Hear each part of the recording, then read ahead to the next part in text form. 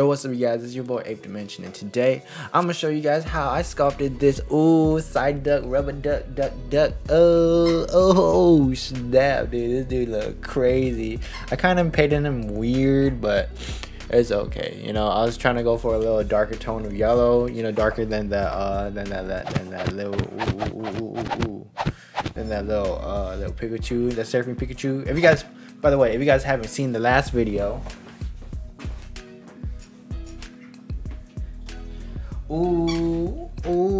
We sculpted this surfing Pikachu. Yeah, it's lit.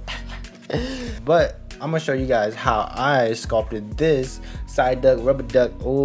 And printed it. Well, I didn't show the printing process yet because I'm still working on that.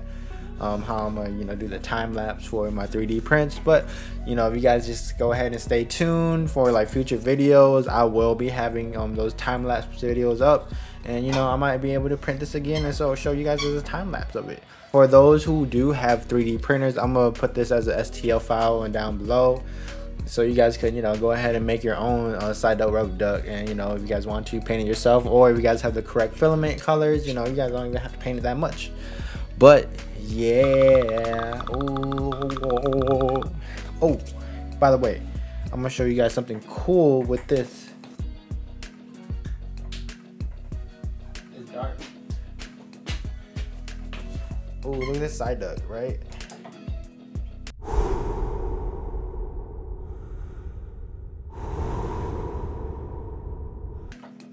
Oh, what?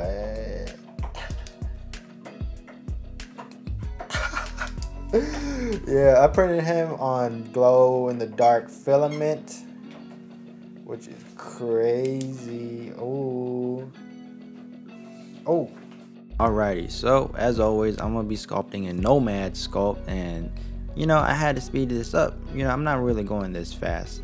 But yeah, this Psyduck sculpt was kind of challenging, and plus I'm still kind of new to Nomad Sculpt, so there's some flaws in there, but it's all good, you know what I'm saying. But what's the fun of it if there's no challenge? So you just got to keep pushing through and keep trying, because if you really want to finish a piece, do something that you want to do, or just get something done, just keep pushing through and find the motivation out of it, because at the end of the day, once you accomplish what you accomplish, you're gonna feel so much better. And yeah, but right here I'm working on the hair, the little 3 strands of hair. I just got a little what did I get? I got a little sphere and just put it in together, and I'm just trying to place it right now. It took a while to figure out the right placement, and I was trying to figure out the right head, because at first it didn't look right, and I found out the right head. And now I'm working on the body. Body's cool. I thought it was cool, but then it started bugging out. So I just, go ahead and made another body. But yeah, this body was the one and only. But yeah, it's still bugged out. But eventually I got it. And right now I'm just making his little hands, his little wings, his little flappy flap. And yeah, I was happy with the results, and I went to go ahead and print it.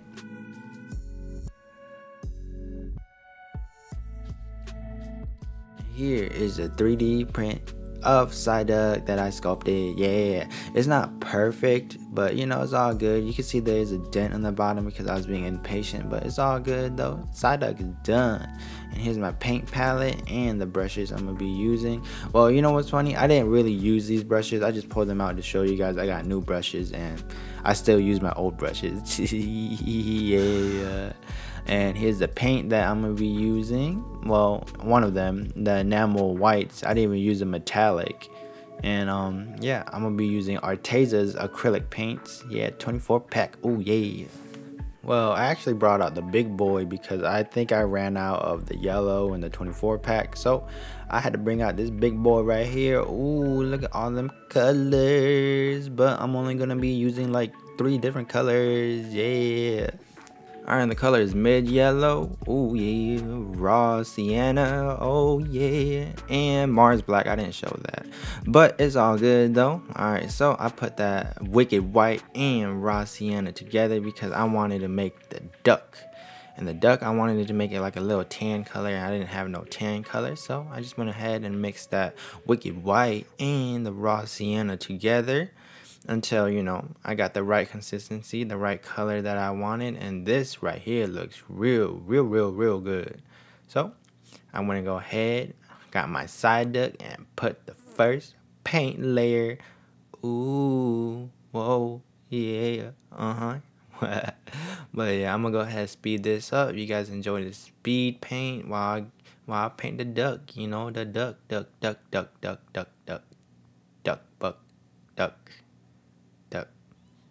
bill. I'm not gonna say bill. The duck bill.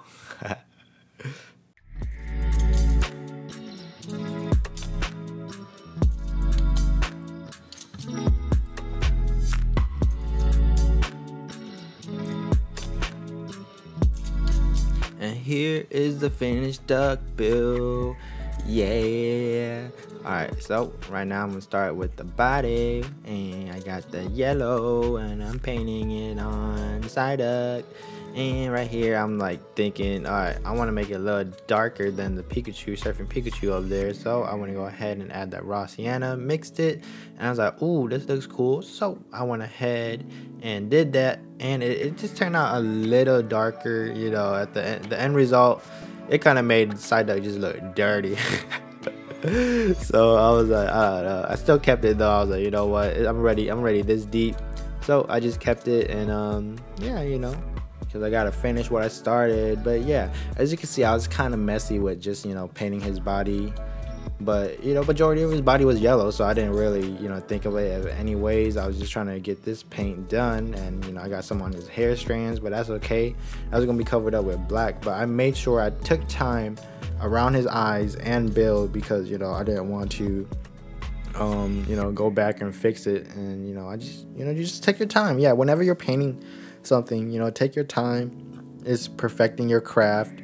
But, and then, like, you know, just love your craft, love what you're doing, and, you know, just, yeah, basically just enjoy it, because at the end of the day, you know, it's a piece that's gonna be up and for people to see. And, you know, what's the point of creating something that you don't like, but yeah, you still showcase it? You know, that's just very, you know, that's gonna be like stressful on you, because you're just like, oh, I don't like it, so people aren't gonna like it, and then it's just gonna be like a whole loophole of negative energy towards yourself, you know, self-inflicted negative energy. But anyways, here's that Mars black, and I kind of put too much, but it's okay, you know, it's all good because I had a good bit. But yep, painting the strands of the hair was kind of, you know, tedious, because like there's like parts in there where my brush couldn't go, but if I use a smaller brush, you know, it wouldn't really work that great. So I just had to, you know, maneuver around there and make sure I didn't get on the top of his head. But, you know, it's all good. We got through it, and it looks really good. Yeah. And now for his eyeball pupils. Yeah. Bloop. Hey, that look real good. And another bloop. Hey, that turned out, you know, better than I expected. You know, it's not even, but it's okay. It looks good to me. I love it. Look at this Psyduck. He is done. Hey, I love it. I didn't paint the bottom because, you know, there's really no point to paint the bottom, but it would have looked nicer and more solid if I did paint the bottom. But it's okay, it's all good. But this is the finished product. But yeah, thank you for watching this video. I know it was a short video, but, you know, I kind of like short videos. You know, it just goes straight to the point. You know, what more can I do? But yeah. And if you guys want to print your own Psyduck rubber duck, you know, the links for the files is in the description down below. Go ahead and print yourself one. And yeah, you guys take it easy out there. Peace. Ooh. I'm gonna put this in the back, on the back shelf. Ooh. I also made a shiny Staryu if you guys want to check that video out. Ooh, does it spin though? Oh, this Staryu go hard. Ooh. But not as hard as this Psyduck rubber duck. Yeah.